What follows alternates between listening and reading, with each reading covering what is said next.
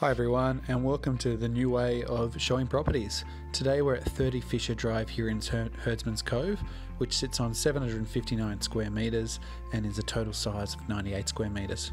As you can see, moving into the property, the home has been fully renovated from top to bottom, leaving nothing to do for any new investor. It features sort of floating floorboards through the open plan living area and gets lots of natural ample light from the big windows, plus there is a reverse cycle heater in the living area.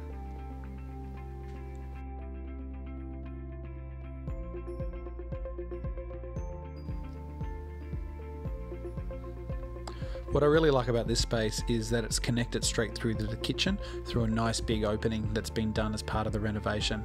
The kitchen also is brand new, featuring stainless steel appliances, a good amount of bench space and plenty of storage space, which is fantastic for tenants that are looking to get into the market at the moment.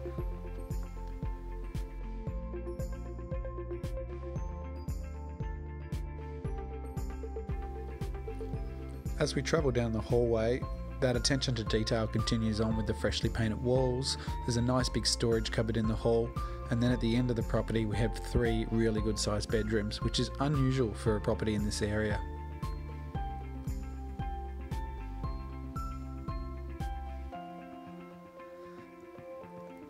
It's also worth noting that all 3 bedrooms actually have carpet in the bedrooms as opposed to the floating floorboards, just to give that good sense of warmth through the winter months in the bedrooms. It may be hard to see in the videos, but you should also notice that the windows have all been finished with roller blinds, so there's literally everything done in this home. Now, you'll probably notice as we're walking through this home, it's actually currently vacant. However, our property management department has just secured a brand new tenant for the property on a 12-month lease at $390 a week. So this one really is a beautiful set and forget home, which is fantastic when you think about these uncertain times.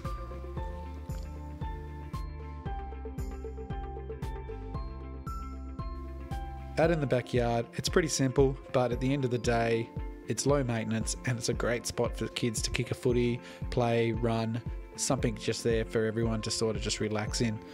What could be really good as well, I'm sure, is with a little bit of tiny fencing, the backyard would be nice and secure, and then that would open the possibility for family to have pets as well. So if you like what you see and you're interested in having a look at the property in person, feel free to give me a call on my mobile or email us on the link below. Thank you.